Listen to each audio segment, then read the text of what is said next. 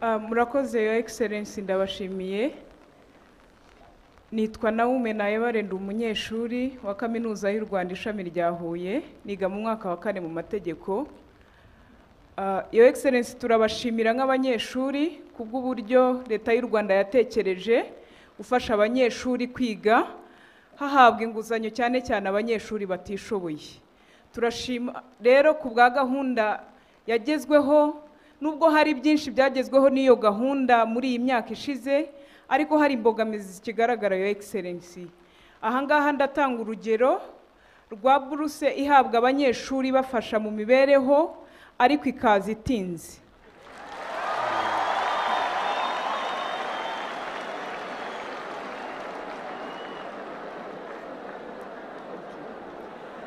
Munyemerere ngomeze.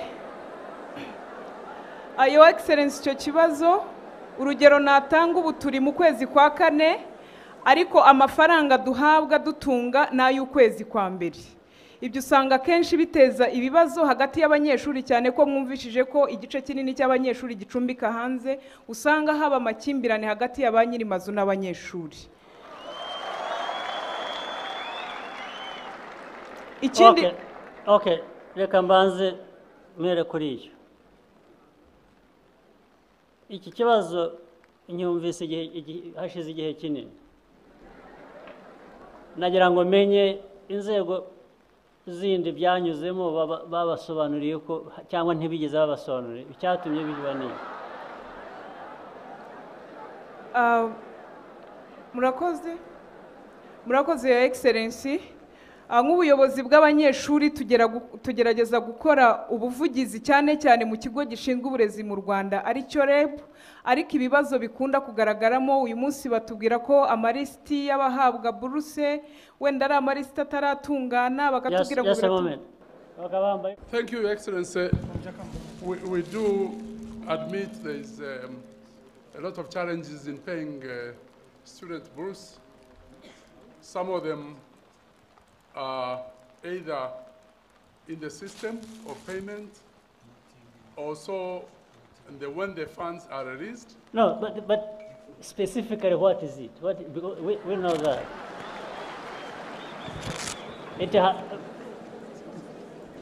It has been there for long. I've been hearing this for a long time. What is the problem? Right from finance to education, what is the problem? Well, Your Excellency, I think the system we have been using has been totally wrong. And that's why we want to change it completely. But how can a system that is not working take 50 years, like I was saying?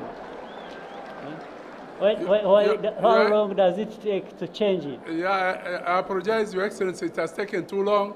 We are actually, next Tuesday, a paper is going to Cabinet to change the whole system on Tuesday. And we want to hand over the whole thing to an institution which knows how to handle finance, and that is BRD. It has reached a point of the Cabinet. Otherwise, the system was not working at all. Well, I'm glad that it is affecting institution of higher learning, because maybe it teaches them something, that actually systems are there to work. If they don't work, they are useless. Yes. So imagine those leaders of higher institution and then everybody, they can't see that the system is not working for so long. And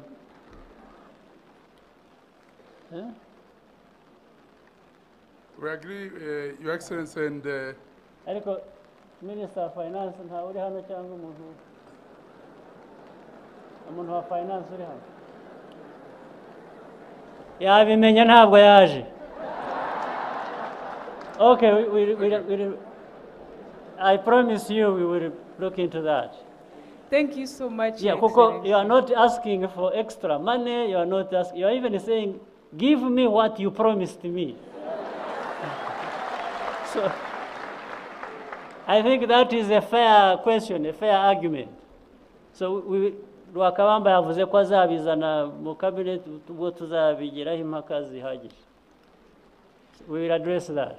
Okay. Murakoze Your Excellency. Munyemereye n'ubundi nabaza ikijyanye n'ubundi n'icyo kinguzanyo kireba abanyeshuri 53 biga mu mwaka wa mbere. Aba banyeshuri umwaka w'amashuri utangira wa 2014-2015 bemerewe inguzanyo n'ikigo REB baza kwiga umwaka utangiye bariyandikisha batangira amasomo kimwe n'abandi nyuma baza gukurwa ku rutonde rw'abagomba kurihirirwa na REB bavuga ko bakoze amakosa bakibeshya bakabohereza batujuje amanota. Ubuyobozi bwa kaminuza y'u Rwanda bukaba buvuga ko abo banyeshuri bakomeza bakiga ariko biyishyurira. Ariko Your Excellency kigaragara nuko abo banyeshuri n'ubundi cyari cyatumye bajya ku rutonde ko harimo no kuba batishoboye. Tukaba dusaba rero ko kugeza ubu abanyeshuri bari mu gihirahiro mwadufasha Your Excellency ibyo bibazo. Yes, urumva birimo ibintu byinshi, birimo iby'ukuri, birimo bitari iby'ukuri. So ubwo nuko bijyamo abantu bakamenya ukuri kwabyo akaba ariko dushingiraho tugakemura icyo kibazo. Ngira ngo icyo nacyo I hope that can also nacyo kizazane what you are saying should be part of it. Next. Murakoze nyakubahwa Perezida wa Repubulika, nitwa Ernest Tugiremungu, niga muri Kaminuza y'u Rwanda ishami rya Huye umwaka wa 4 ishami ry'imbonezamubano. Nyakubahwa Perezida wa Repubulika, ndagira ngo mbasabe mu nyemere mbanze mbashimire ko mwatwitayeho, ariko by'umwihariko mbashimire ubundi nge nahoze ndi umusirikare wa FDLR, ariko nyuma yo kwitandukanya nayo leta y'ubumwe yamfashije gusubira mu ishuri. Ubu nkaba ngeze muri kaminuza nsigaje amezi make cyane kugira ngo ndangize icyiciro cya mbere cya kaminuza. Nkongera kubashimira ko igisirikare cy'u Rwanda RDF numvaga ari abantu nkwiye gutinya, ariko nasanze atari ko bimeze kubera ko nasanze ari abanyamahoro. Nk'abagenzi banjye bademobe tubana hano banyakiriye neza, tubana neza mu mahoro nk'abavandimwe. Ibyo ndabashimira nyakubahwa Perezida wa Repubulika. Ikibazo cyanjye rero kiragaruka kuri uwo mutwe wa FDLR ariwo nabagamo nyene, ni umutwe w'iterabwoba wo mu burasirazuba bwa Kongo. Nyakubahwa, habaye amanama menshi, imyanzuro irafatwa, hatangwa amatariki ntarengwa yo kuba ikibazo cya FDLR cyarangiye, ariko ntikize kirangira. Uko nyizi nkeka ko atari imbaraga yarushije abagomba gushyira mu bikorwa uwo mwanzuro. Ni izihe mpamvu zituma ikibazo cya FDLR kitarangira burundu? Murakoze nyakubahwa Perezida wa Repubulika. Okay. Impamvu ni politiki mbe na mbere hose yabaye no mu mateka y'u Rwanda. Inkomoko ya FDLR cyangwa na ideology yayo na genocide, abatutsi mu Rwanda bajya gutsembwa bakamarwaho bagashaka kubica ngo barangize. Ntabwo byara hagati y'abanyarwanda gusa, harimo n'abanyamahanga n'amahanga nayo yabigizemo uruhare. Ayo mahanga bigiramo uruhare niyo ari no mu kibazo yitwa ngo yasezeranije ukuntu kigomba gukemuka, ariko birangije aho kugira ngo bakemure icyo kibazo bagishyiramo politike gusa. Wabonye ko bihutiraga kurasa abandi bantu abari bo bose, bakavuga bati hari umutwe witwa runaka ugiye gutera i Burundi bakawurasa, bati hari umutwe witwa runaka ugiye gutera mu Uganda bakawurasa. Bagera kuri FDLR bagaceceka. Bifite icyo bivuze, urumva icyo bivuze? Icyo bivuze na ayo mateka n'iyo politiki na mbere hose yatumye FDLR baho bagizemo uruhare abo ngabo babirwaza ntibirangire. Ariko icyo nagusezeranya cyo ni kimwe, aho bazatera ibibazo naho ngaho bari, ntabwo ari hano.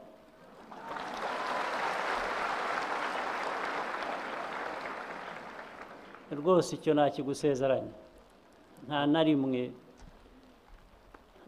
bazagera ku byo bifuza. Ntibabigezeho kera kumara abantu ngo bose babarangize, ntabwo ari ubu bazabigeraho. ntabwo bazahungabanya umutekano w'igihugu cyacu. Icyo nicyo cyangombwa, bindi aho bari uko babagenza bakomeze babikiniremo, ariko ntabwo bizagera hano.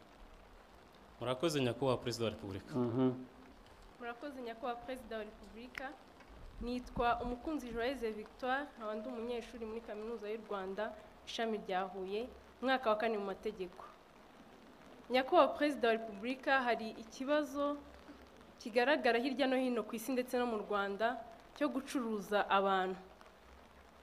Nk'urubyiruko rw'abakobwa by'umwihariko twasanze ari ngombwa ko duhagurukira icyo kibazo, ndetse biri no mu mihigo yacu nk'indagamburuzwa.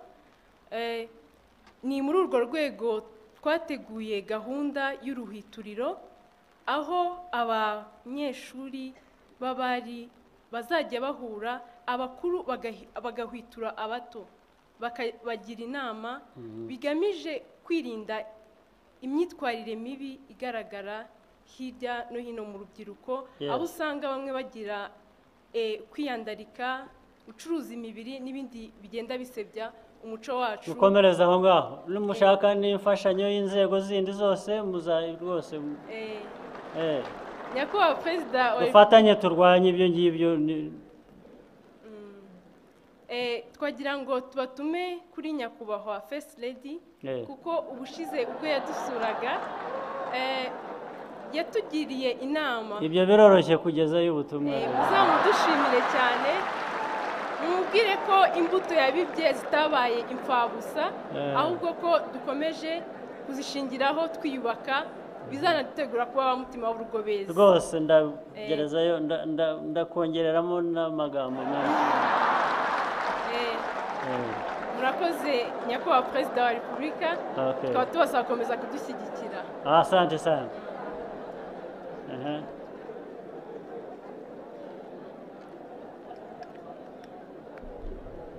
Undi ihute. Murakoze nyakubahwa Perezida wa Repubulika, nitwa Nganizi Pascal, umunyeshuri muri Kaminuza y'u Rwanda ishami rya Huye mu mwaka wa 4 Civil Engineering.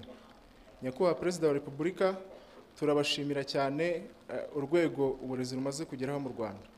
Gusa nyakubahwa Perezida wa Repubulika, hari imbogamizi nk'abanyeshuri bo muri Kaminuza y'u Rwanda duhura nazo zijyanye n'ibikorwa remezo. Aha twavuga nka laboratoire zifite ibikoresho ndetse na products bidahagije, ndetse bikaba bigaragara yuko ari nto ukurikije umubare w'abanyeshuri. Ibyo rwose, ibyo niba bikiriho birababaje, kuko icyo kibazo nacyo ndakizi, nayo ni imyaka myinshi cyane. Minisita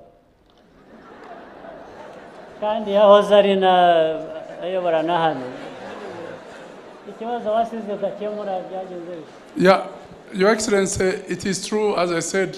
The professor left the problem here and he has come back and... Your Excellency, we are handling it. For how long? How long? Yeah, for example, at the moment we have got funds to build infrastructures and laboratories and train technicians for the University of Rwanda, which the designs have already been finalized, and we are going to start in building in Kigali immediately. Although while we were here, I remember we put up quite 3 laboratories actually, in this campus itself. I'm sure that people remember. But there's still a challenge, obviously, which goes on. The more science and technology students we get, the more we need. But I think we're working with the university to try and mobilize resources internally and externally, and the people who are ready to assist, so that we can move forward on it. Yeah, but we need to move forward very fast. Time, nababwira. So, icyo kibazo turaza kugikurikirana. Turaza gushaka uburyo ubwo ari bwo bwose cyakemuka. Cyo kirumvikana kandi. Ariko kimaze igihe kinini cyane ndakizi, ariko sinzi impamvu kitarangira.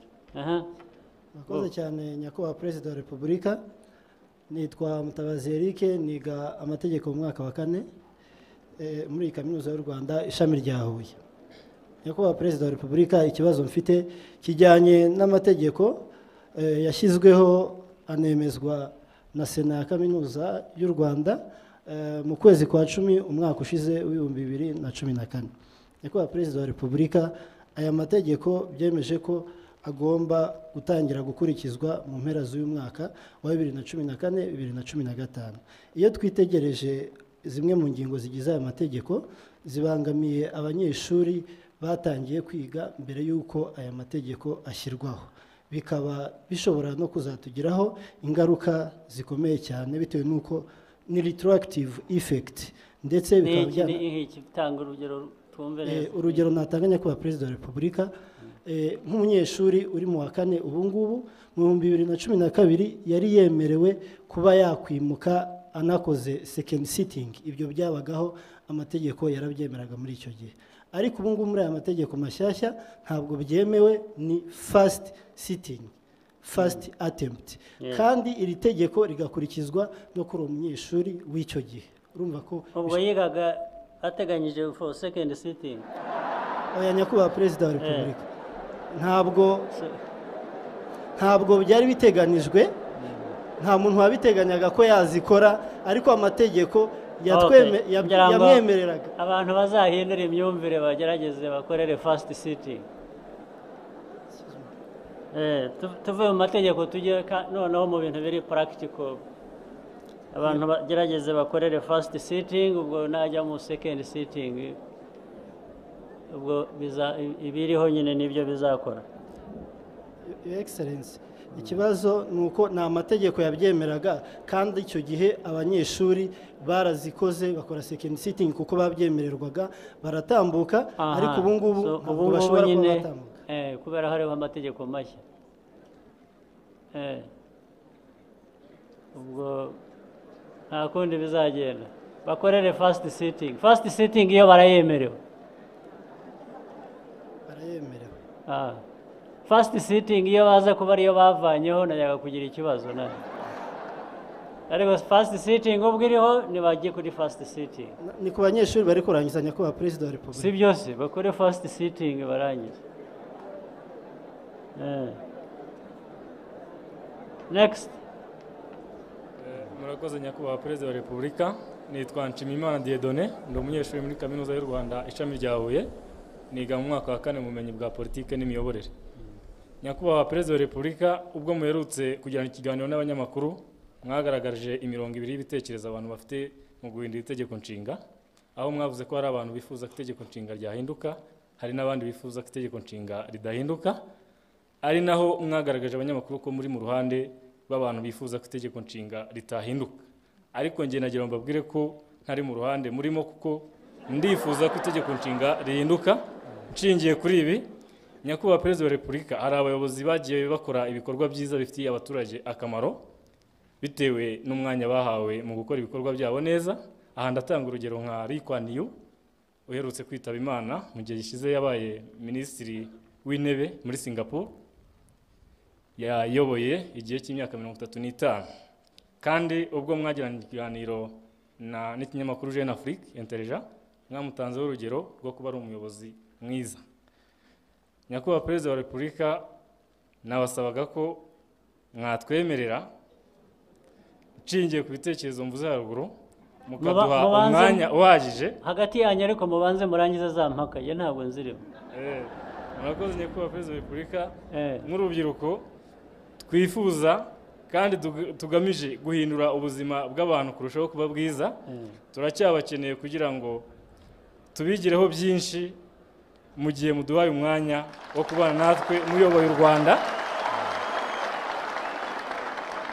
cyane ko izo nshingano mwazitangiye twe tukiri batoya, twaba tugize amahirwe yo kubana namwe mu kubaka igihugu cyacu. Murakoze Nyakubahwa Perezida wa Repubulika. Ni byiza, ariko izo mpaka ngira ngo ngewe uruhande rwanjye navuze cyangwa ijwi ryanjye ni rimwe.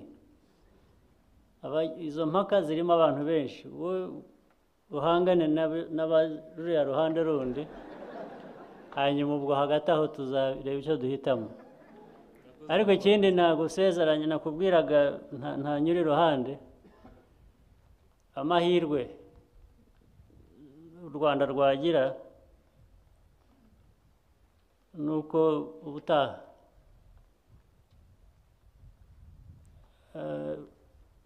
rwazayoborwa n'abantu buriya hari kategori y'imyaka idakwiriye kuba yazayobora uru Rwanda mu bihe biri imbere, ariko bavuye mu batoya nkamwe cyangwa babaruseho gato, hari abandi bari na hano banyumva, buriya hari abo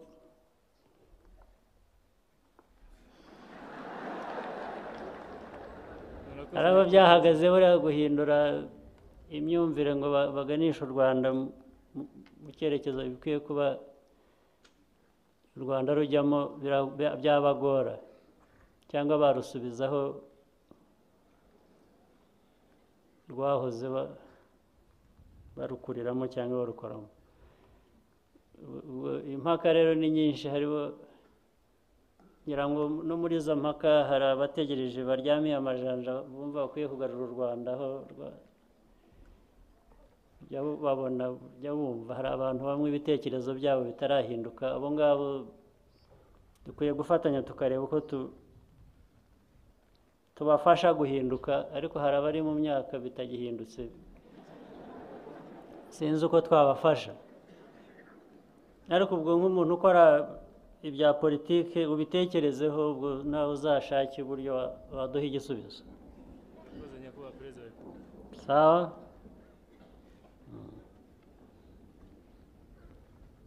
Vuba.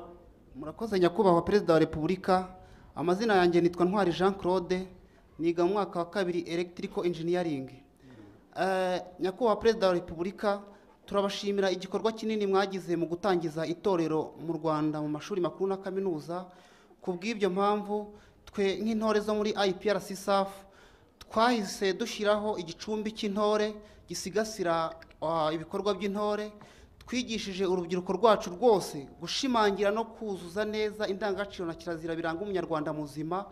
Hanyuma twe nk'abanyeshuri n'abarezi bacu bose dushingiye ku bumenyi ngiro duhabwa mu ishuri rya IPRC SAF, twubakiye abacitse ku icumu rya Jenoside Mata 1994 amazu 6. Hanyuma kandi ibikorwa byacu birakomeje nko kwigisha barumuna bacu bo muri primary na secondary, kubigisha ikoranabuhanga. Nyakubahwa Perezida wa Repubulika, tukaba tubijije ko umuco w'ubutore mwadutoje tutazigera tuwutezukaho. Murakoze nyakubahwa. Urakoze cyane rwose. Urakoze. Iryo jambo no kuba ndetse ukora electric engineering ubwabyo ni byiza. Vuba. Murakoze nyakubahwa Perezida wa Repubulika, nitwa Kankindi Donata, niga muri IPRC SAS Civil Engineering mu mwaka wa 2. Nyakubahwa Perezida wa Repubulika, ngenje mbashimira ku gikorwa cyiza mwakoze cyo guteza imbere indangagaciro za kirazira. Nyakubahwa Perezida wa Repubulika,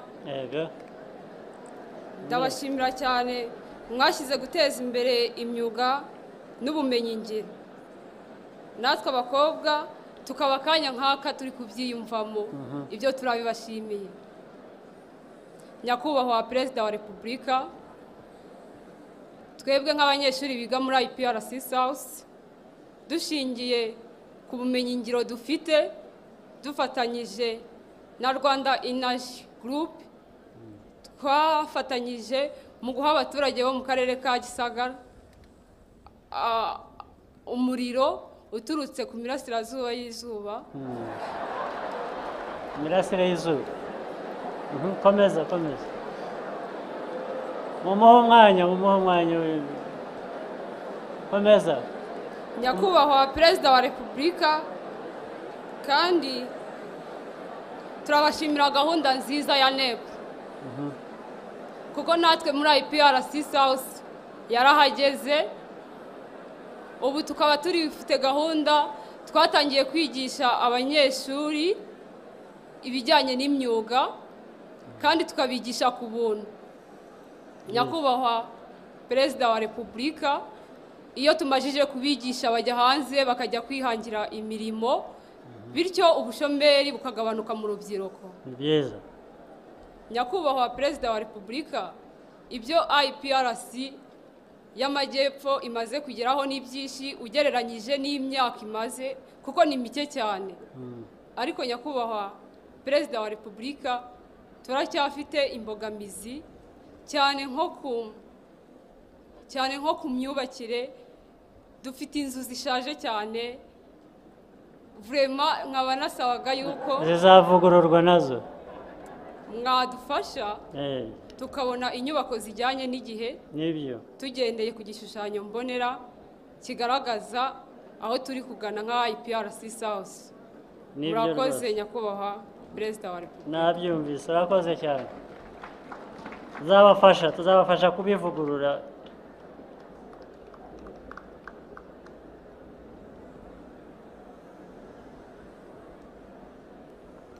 Murakoze Nyakubahwa Perezida wa Repubulika.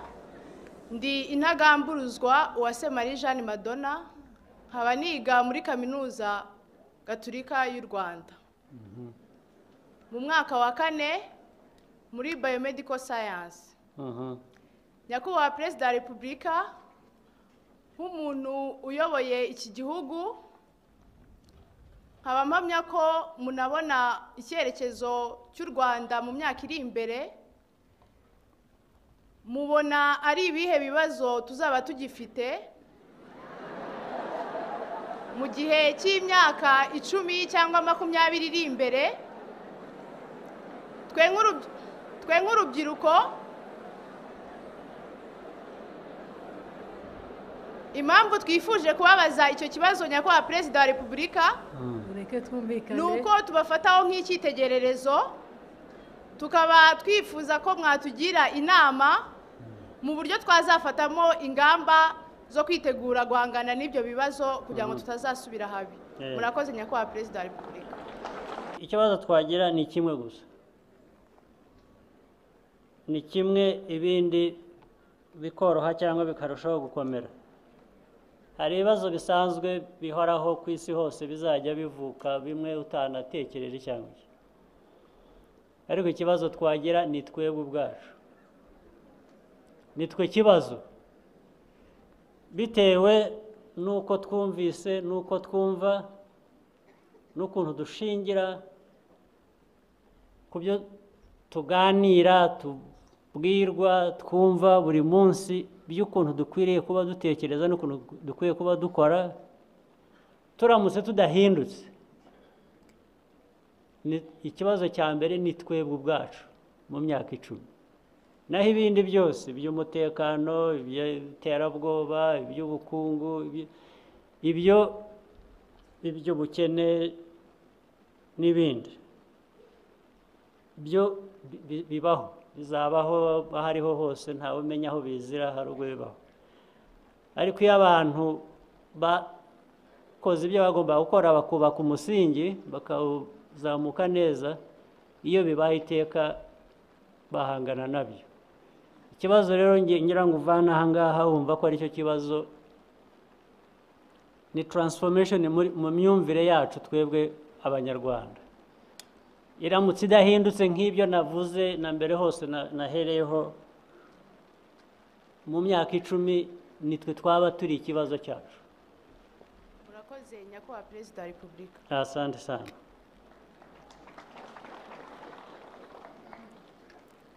Murakoze Nyakubahwa Perezida wa Repubulika. Nitwa Twizeyimana Jean Paul, nkaba niga mu mwaka wa 3 mu icungamutungo. Ikibazo mfite kiri related n'amateka yabaye muri kino gihugu. From 1995 ubwo nabonaga nsigaye njyenyine, nabashije kuba narerwa n'abaturanyi kugeza ubu ngubu. Nkaba naragize ikibazo kuba naragiye njya kudepoza mu buyobozi, nifuza ko nakubakirwa nkava mu buzima bumeze nk'ubwo ngubwo.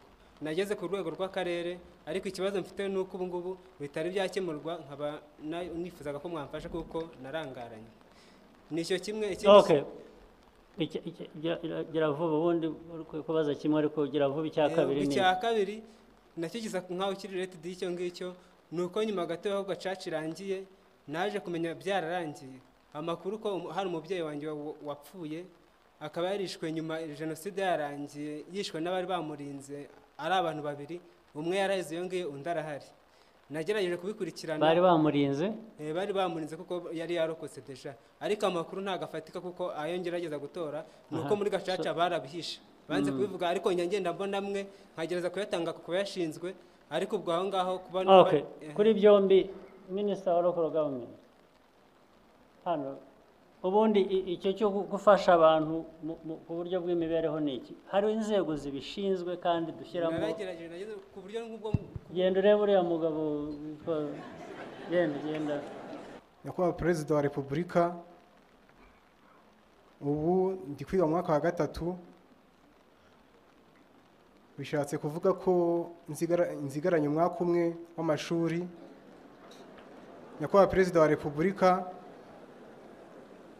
ikibazo cyawe ni iki nashaka kukwisabira ko ahangaha kuri kaminuza y'u Rwanda ishami rya Huye hari icyiciro cya 3 cya kaminuza ariko sobwo wananiwe kurangiza kimwe bitatu twayaga kubivamo ryari rangiza ikibazo kimwe twumva icyo ari cyo turangize waje ndashaka kukwisabira kugira ngo muzamfashe ndebe ko nakwiga n'icyiciro cya 3 cya kaminuza banza urangize icya mbere ariko banza urangize icyiciro uriho ntabwo urarangiza kwiga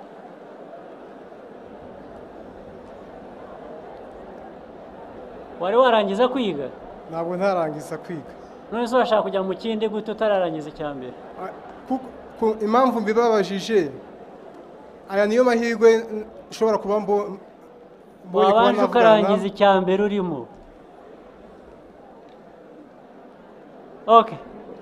twakumvise ukomeze wige urangize ibindi bizawutungana sawa murakoze murakoze Nyakubahwa Perezida wa Repubulika nitwa Sibomana Aimable mu magambo make ni umunota umwe nawe nguhaye rangiza ikibazo cyawe bo kujya mu bintu birebire ikibazo cyanjye ni ugusaba icumbi kubera turi abana b'imfubyi nta babyeyi tugira nisabiraga icumbi mukanamfasha kuko kwiga nararangije nkabona n'akazi tukabona ibidutunga tukabaho tutiteza wararangije se wararangije ukabura wabuze akazi narakabuze Nyakubahwa Perezida wa Repubulika weze iki nizi ishami ry'ubuganga mu Burundi naravuze mu bayobozi uri umuganga ndi umuforomo kandi uri umuforomo abaforomo barabuze ahubwo ntabwo kuba Perezida wa Repubulika nta kuntu ntagize kandi abana tuvukana bose baratatanye nta hantu bafite hari ibintu bigomba kuba bidasobanutse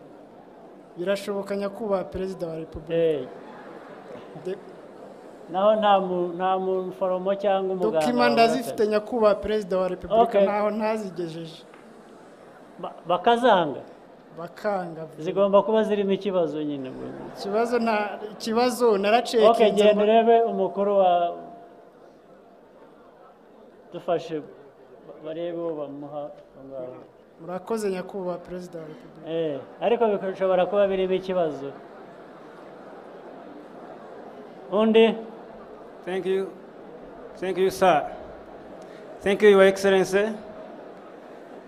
My name is Kagame Vianney. I'm a student in the National University of Rwanda, Huye campus. I'm in third year studying economics. Your Excellency, my question is about Northern Corridor and Southern and Central Corridor integration projects. Your Excellency, there seems to be imbalance in the infrastructure development projects, whereby the Northern Corridor seems to be more faster in terms of development than the Central Corridor. Faster? Seems to have moved faster than the Central Corridor in terms of development. So? Do you see this as a threat to the success of strong East African community? Or what can be done for Central Corridor to move on the same pace as the Northern Corridor? Thank you very much. How can development be a threat? Both, they may be moving at different paces, but they are developing, so I don't see any threat. The threat is if they were not there. If there was no northern corridor effort or central corridor effort, then there is a threat to the well-being and the economy of these countries. But now that they are there, they can't be a threat, they are a solution.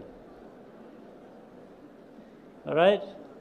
I mean, what can be done for the central corridor to move on the same pace as the northern corridor in terms of infrastructure development? First, it was not there. Now it is there. So what is to be done is similar to what was done in northern corridor. It is just making sure that it is speeded up. Thank you, sir. Next.